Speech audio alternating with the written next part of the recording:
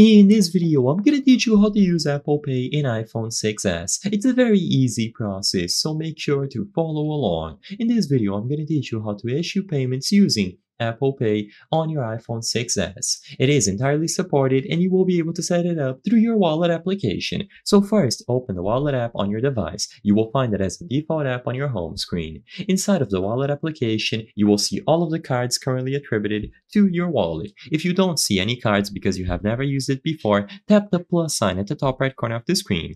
Now, you will be guided through the process of adding various different cards. In this video, I'm going to be focusing on credit/debit cards, but you can add any other cards that you see, such as transit cards, loyalty cards, and so on. If you choose credit or debit card, the next step is going to be to scan the information. You can either use your camera to have the information automatically filled out, or alternatively, manually input all of the info in there. Choose whichever option you prefer. You just have to make sure that all the information is properly filled out, and then you can proceed forward to get the card verified. Once you verify your identity through any of the means available, the card is going to be linked in your Apple Wallet.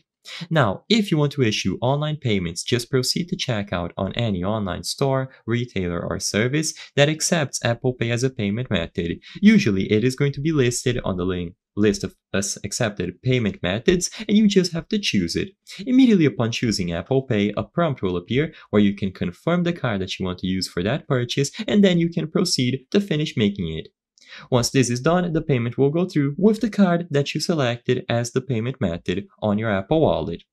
Alternatively, if you want to do in-store contactless payments, then all that you have to do is open the Apple Wallet, choose any of the cards, and then physically place your card near the payment terminal. If you hold your iPhone there for a while, the payment is going to go through as long as your iPhone 6s has the capabilities of doing contactless payments. I hope I was able to help you on how to use Apple Pay in iPhone 6s. If this video helped you, please be sure to leave a like and subscribe for more very easy tips. Thank you for watching.